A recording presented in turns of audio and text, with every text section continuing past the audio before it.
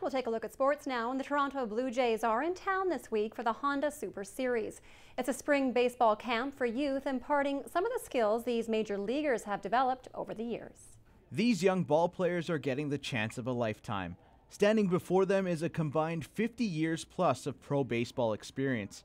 Dwayne Ward, Homer Bush, Lloyd Moseby, and Jesse Barfield are all former Toronto Blue Jays players running the kids through their paces. Ward was on the Jays team that won back-to-back World Series championships in the early 90s. He's trying to pass on some of the knowledge he's developed over the years. I want them to think outside the box, instead of just doing it the same old way and, hopefully hoping, getting better, not getting better. Hopefully they'll come out and they'll start thinking outside of the box a little bit and say, you know what, I'm going to try this, because you do have to make adjustments in the game.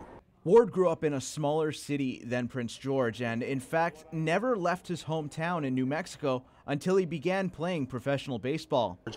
And thrown right into professional baseball, and here I am, a kid from, small town USA, and I'm facing some great hitters and stuff. So, it was my teammates that really helped me to make the adjustments, to make to adapt, to really try to do something different. His former Blue Jays teammate, Lloyd Moseby, was not always a top ball player. His struggles allow him to share his knowledge, and he can sympathize with many players. I think I'm the perfect guy because when I was 10, I got cut. When I was 11, I got cut, and the coach felt so bad that I was an awful player that he gave me the job as a catcher. Now, I know people think I'm making this stuff up, but I'm not. So when I go to camps, man, I just laugh because, you see kids who are not supposedly very good, and you can say, well, in 3 years, that kid might be a stud.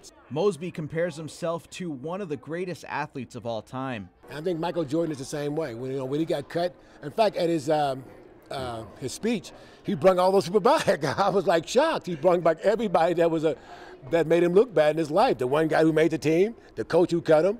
And so it is an inspiration. It was for me too, but I never did that. I never brought back my coach who cut me. And sharing their knowledge with young ball players is what the Honda Super Series is all about.